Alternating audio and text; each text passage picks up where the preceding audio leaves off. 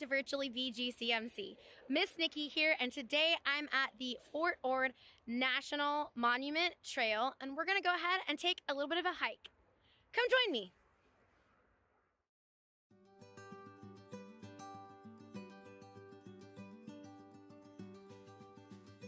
Fort Ord was an Army base from 1917 to 1994. It was formally closed in 1994 and has now become this beautiful 86 miles worth of trail, as well as the site for California State University of Monterey Bay. When you're hiking, it's always important to stay on the trail.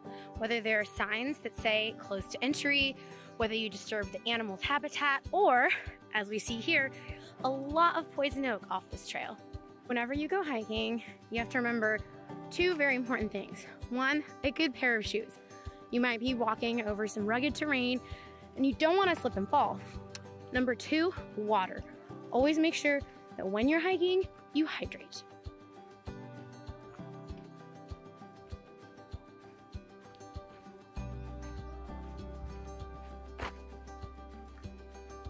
Fort Ord is known for its beautiful and lovely biodiversity. It is one of the largest maritime chaparral environments and is a home to manzanita shrubs, wild lilacs, and a host of numerous other plants and animals.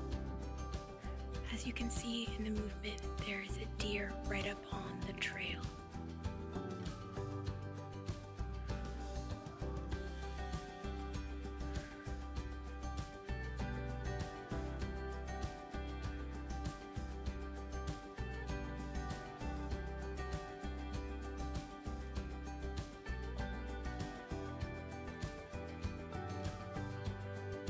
Well, members, that's the end of the hike for today, and I hope we'll catch you next time where we explore more of the beautiful sea and land of the Monterey Bay. Bye!